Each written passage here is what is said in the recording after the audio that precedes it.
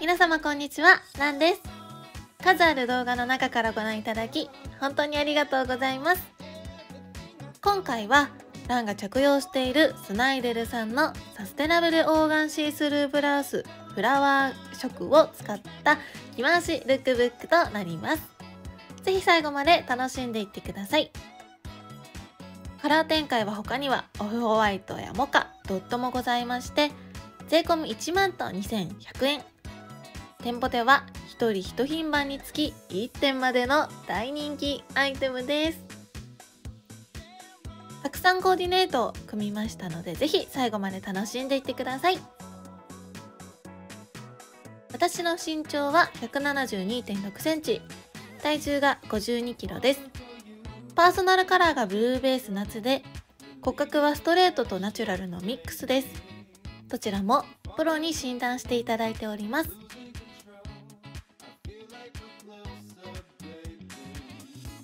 1つ目のコーディネートはSNIDELさん2022年 SS セカンドで一番最初に情報が出た時にもう売り切れてしまった大人気な組み合わせですね。トップスはサステナブルオーガンシースルーブラウスのフラワー、ボトムスはハイウエストヘムボリュームスカートのインディコ、着用サイズは0です。着用しているパンプスは ZOZO タウンさんで購入し、バッグもSNIDELさんのメタルモチーフショルダーバッグです。スカートの動きもすっごくひらひらと素敵ですよね。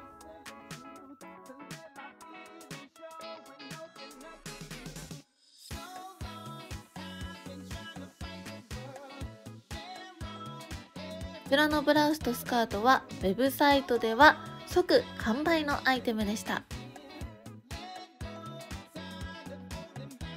続いてのコーディネートはボトムスにリリー・ブラウンさんの新作二重織ハイウエストミニスカートのアイボリー、サイズは0を組み合わせております。パンプスは ZOZO タウンで購入したもので、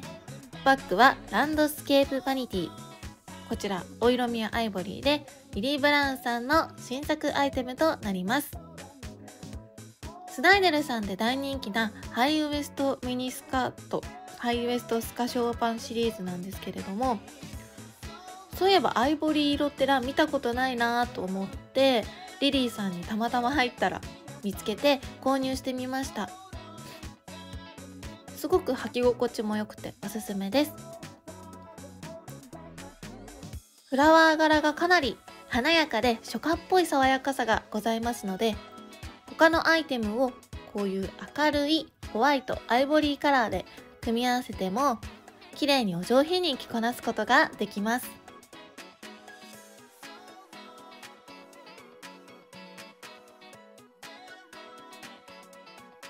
続いてのコーディネートです。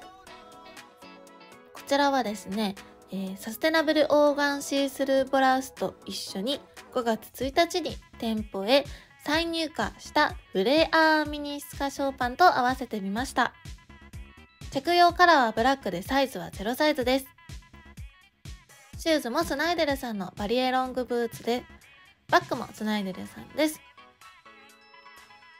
以前質問があったんですけれども、バリエロングブーツはですね、こちらメッシュ素材になっておりますので、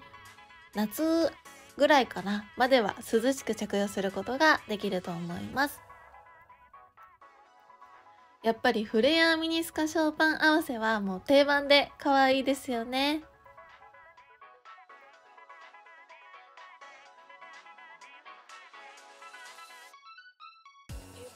SS のファーストで出たオーガンシースルーブラウスはどちらかというと大人っぽくて結構シックでお上品な印象が強かったんですけれども、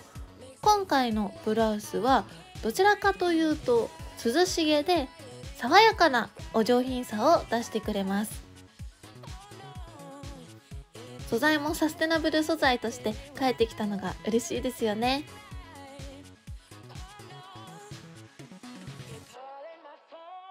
これまでのオーガンシースルーブラウスもランは着用してきたことがあるんですけれども、これまでのと比較してみると一番着心地がいいかなと思っております。続いてはですね、ビブラムのサイドゴアブーツと合わせてみました。ミニ丈とサイドゴアブーツ合わせもすごく美脚見えするので、ランはとってもおすすめです。トップスのオーガンシースルーブラウスが初夏っぽい印象と先ほどもお伝えしたんですけれども、そのためロングブーツ以外のサイドゴアブーツだったりスニーカーにもかなり合わせやすいなと感じました。オーガンシースルーブラウスなんですけれども、全然着た感じかゆいとかもありませんし、わかりますかね、この肩周りがすごいふっくらしてるわけではなくて、どっちかっていうと肩のジャスト位置でストンって落ちてくれる柔らかいお作りなので、着太りとか気にされる方もしいらっしゃったら、今までのシリーズの中では一番気にならないオーガンシースルーブラウスだとランは思っております。とてもおすすめです。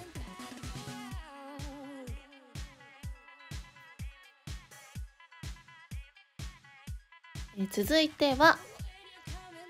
こちらもですね、サステナブルオーガンシースルーブラウスと同じ5月1日に店舗へ再入荷しましたフレアーミニスカショーパンのブラウンです。着用サイズは0サイズです。柔らかい雰囲気が出たらいいのかなと思って、足元はヒールローファーのモカで組み合わせてみました。ブラウス合わせブラックのボトムスももちろん可愛いんですけど、こういったブラウンの柔らかい色味っていうのも相性がぴったりでした。ブラウンの方がなんとなくこう柔らかい印象が出ますので、ランはブラウン合わせ結構おすすめさせていただきたいです。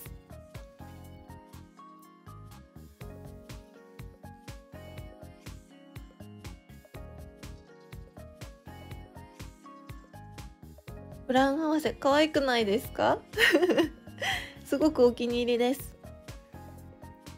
やっぱりこれからどんどん気温も高くなってきて過ごしやすい日が続くと思うんですけれども、先日スナイデルさんと春田さんのコラボの新作ローファーも出ましたし、こういったローファー合わせで足元をすっきり演出させてあげるのもブラウスがボリューミーなのでかなりおすすめです。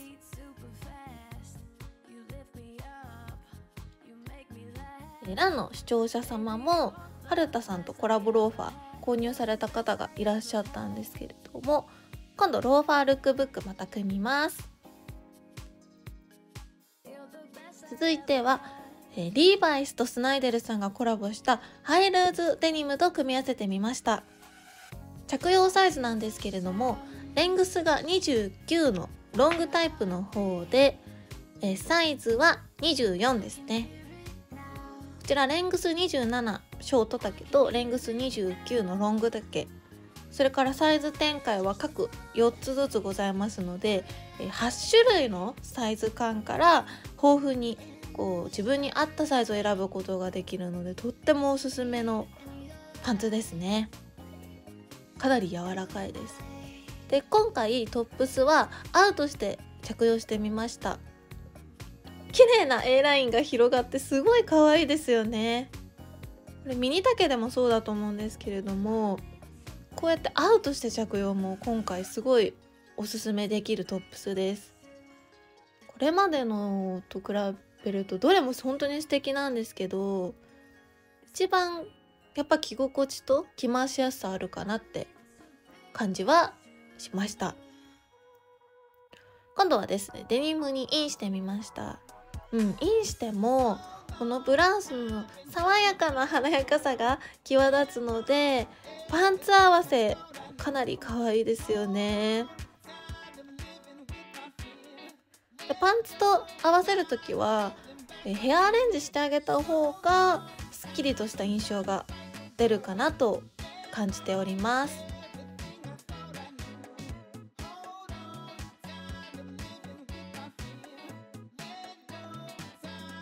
こういう可愛らしいブラウスとパンツってどうやって合わせるんだろうって悩まれる方いらっしゃると思うんですけれども、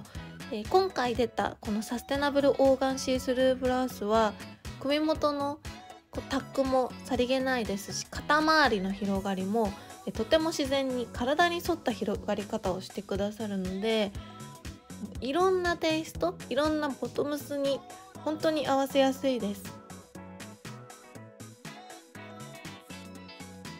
SS ファーストに出たオーガンシースルーブラウスもすごく気に入ってるんですけれども、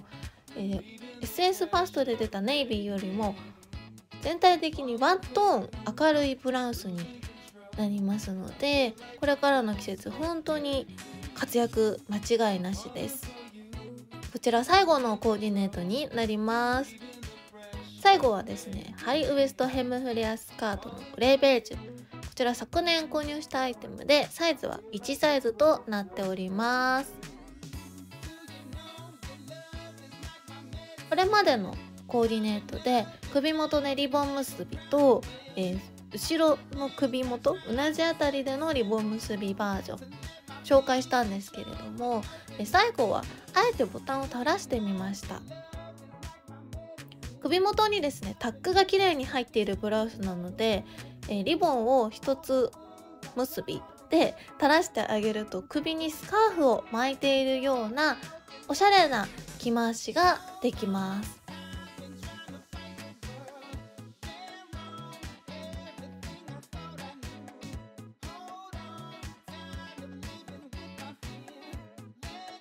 ちょっと垂らしてわざと着用するのもかなり可愛いですよね。